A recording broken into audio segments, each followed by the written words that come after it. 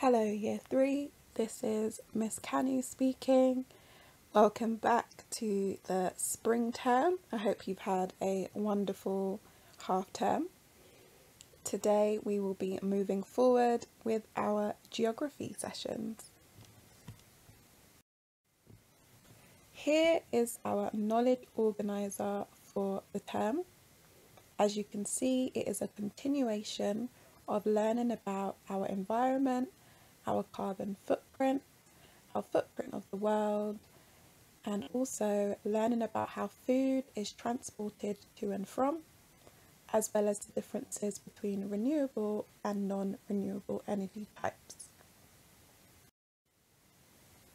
So, let's start off with our knowing more and remembering more statements. Our key question today is, why is water important? Question 1. All the food we want or need in the UK can be grown in the UK. Is that true or false?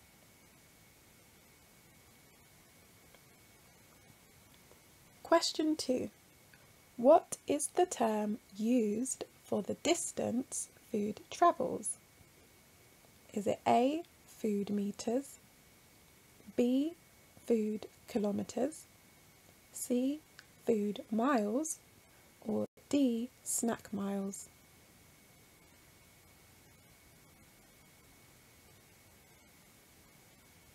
Question 3.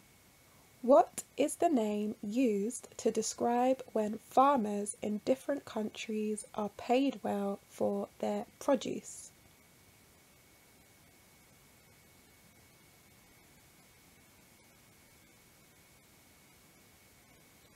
Question 4. What does importing mean? At this point, pause the PowerPoint presentation, have a look through your answers, and when you are ready, press play to resume.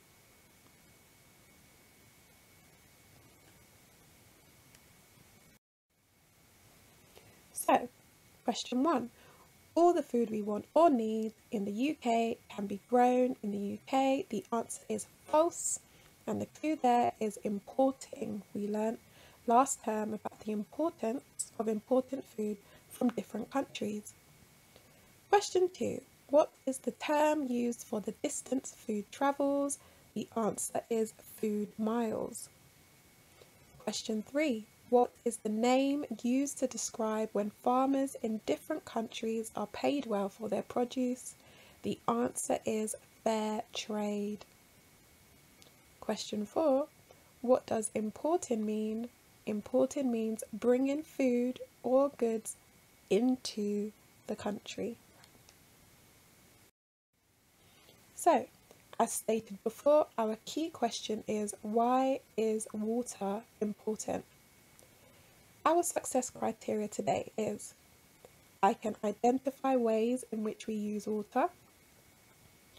I understand the differences in water availability around the world.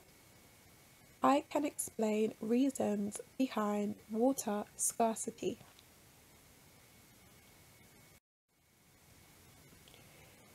Have a look at our vocabulary. So, my turn, your turn. Keywords that you know: pollution, sustainability, natural resource. Keywords that you will meet: global climate, fresh and clean,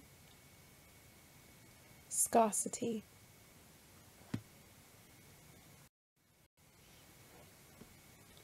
What do we use energy for? Use this time now to pause the slideshow and write your answers in your exercise book.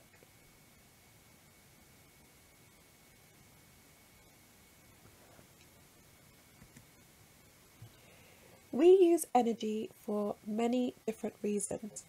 For example, running a bath or a shower, for our dishwashers or for washing up, running taps, washing machines that we have at home to wash our clothes, or even for flushing the toilet. Did you know that each person in the United Kingdom on average uses 150 litres of water a day? A figure that has been growing every year by 1% since 1930? Have a think. Is this sustainable?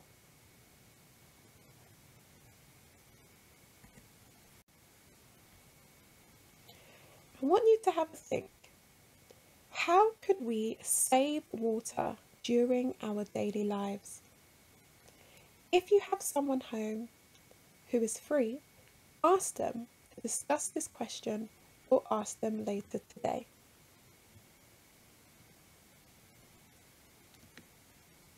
And here are our top 10 tips for saving water. By turning off the tap each time you brush your teeth, you can save up to 18 litres. That's a saving of 504 bottles a week. Have a shower instead of a bath. This will not only save water, but can also save money, because heating water can account for 25% of your energy bill. Over 1/3 of the water we use at home goes down the toilet, so if it's yellow, why not let it mellow? Put a full washing load on, rather than 2 half loads. We think our tap water is the best in the world. This is one area you should not cut back on, so keep a jug of water in the fridge, so you don't have to run the tap for as long for a cold drink. Fill the dishwasher and use an eco setting, or wait and do the dishes all in one go, rather than throughout the day. If you're buying new appliances, choose water-efficient products, or even better, look for a product with a WaterWise recommended check mark. This will reduce your water use without even trying. A leaking tap can waste up to 15 litres of water a day, or 5,500 litres a year. That's enough to fill up 5.5 fire engines. Use a water butt to catch water that could otherwise be taken away through our sewerage pipes. You could use this to clean your car or wash your windows, which will help you get into all those awkward nooks and crannies. Water your plants or garden with a watering can, rather than a hose pipe. Watering in the early morning and late afternoon will reduce evaporation to save water. By following these hints and tips, we can all work together to use less water in our everyday lives and help protect our beautiful environment for today's customers and future generations. Welsh Water, your not-for-profit water company.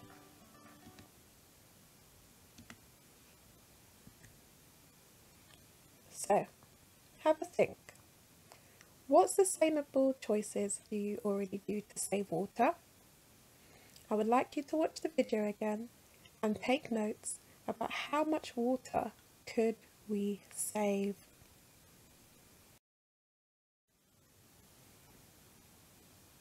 So, here are some examples. Put a full washing load on, which saves 80 litres. Fix a leaking tap, which can save 5,500 litres per year. Have a shower instead of a bath, which could save 45 litres. Turn the tap off when brushing your teeth, which could save 18 litres. And help protect our beautiful environment. So, your first task leads with this question. What sustainable choices can I make with water?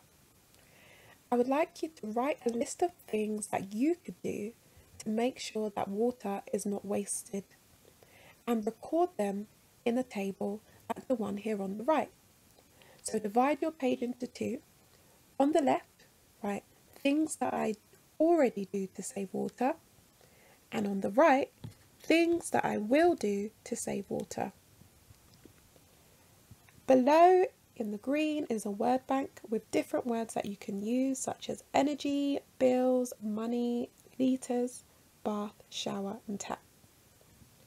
Once you have finished that task, try the challenge. What other benefits does saving water bring?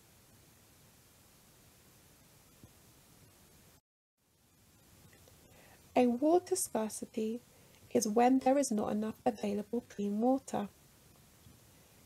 There are a few reasons for people not having enough water.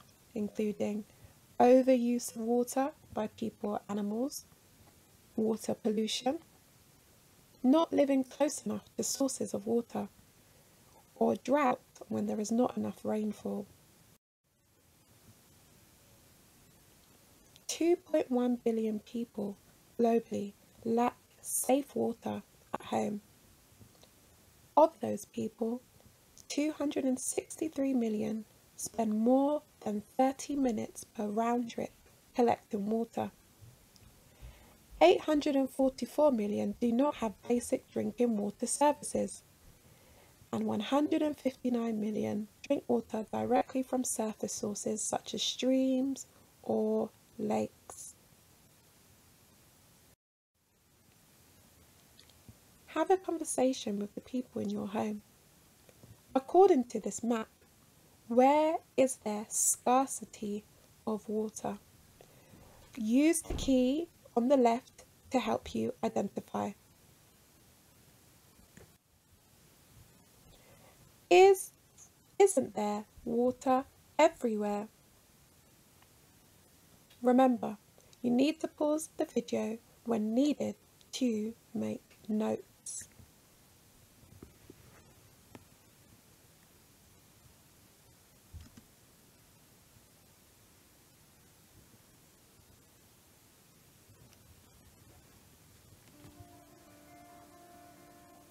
Water. It's always there when we want it. In this country, whenever we turn on the tap, we expect to have fresh, clean drinking water. And why not? We turn on the news and see floods. And then there's all the lakes, the rivers, the oceans. Water's everywhere, except it isn't. Most of the water, over 95%, is in the oceans. Only 2.5% of it is fresh water. And of this, 2/3 is locked up in glaciers and ice caps. Hardly any of it is usable. If this jug, full, represented all of the water there is in the world, then this is probably the usable amount of water in the world.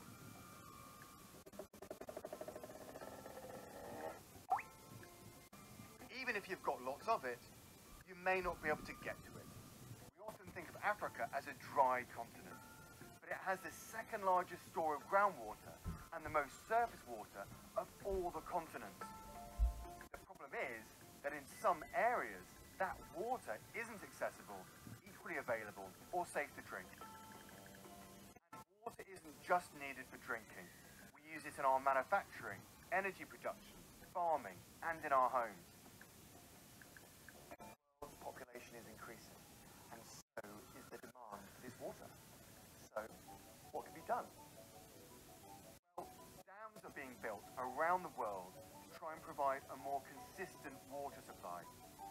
They do this by retaining water that can be used to even out the flow of the river throughout the year. But the construction of dams is expensive and can displace many local people. So too does the building of water transfer schemes.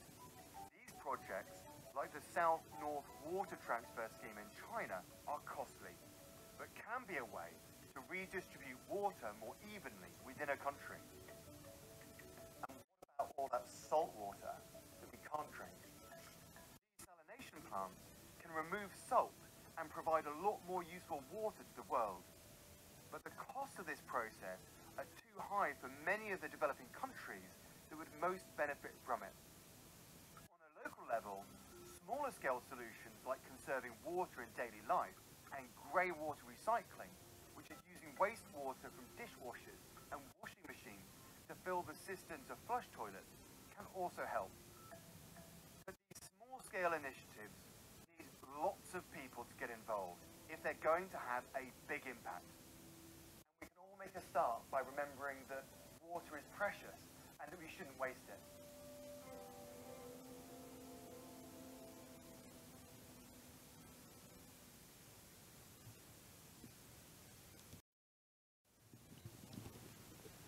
Here is a case study. My name is Burkai and I am a fisherman. I live with my family in Monrovia, Liberia. The structure in front of me is a private latrine with a bath and it is built over the water so that waste can get washed away. Cold and hot water is provided in the latrine. Residents have to pay to use the facilities. The latrine is used by my family and other residents.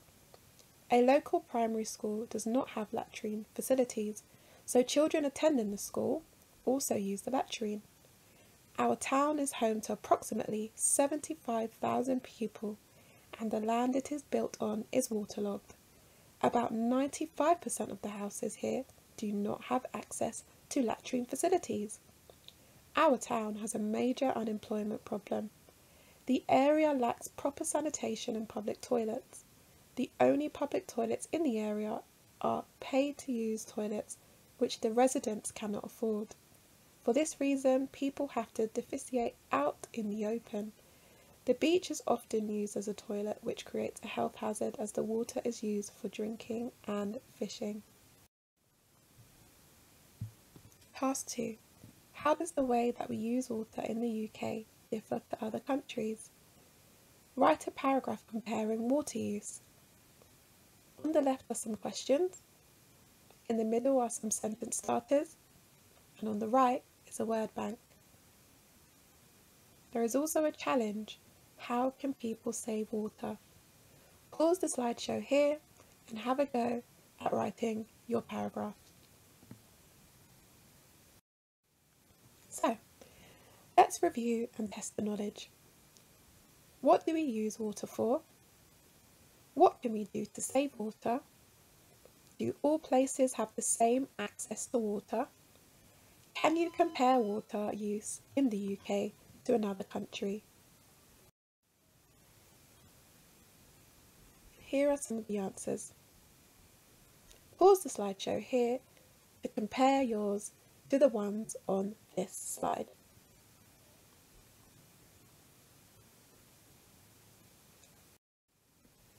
Our future planning. Next lesson, we'll be looking at these objectives. I can explain my footprint on the world, and I can explain how to live sustainably. Well done for your attention this lesson, and I hope you found out the many different reasons for why we use water and how we can use it efficiently.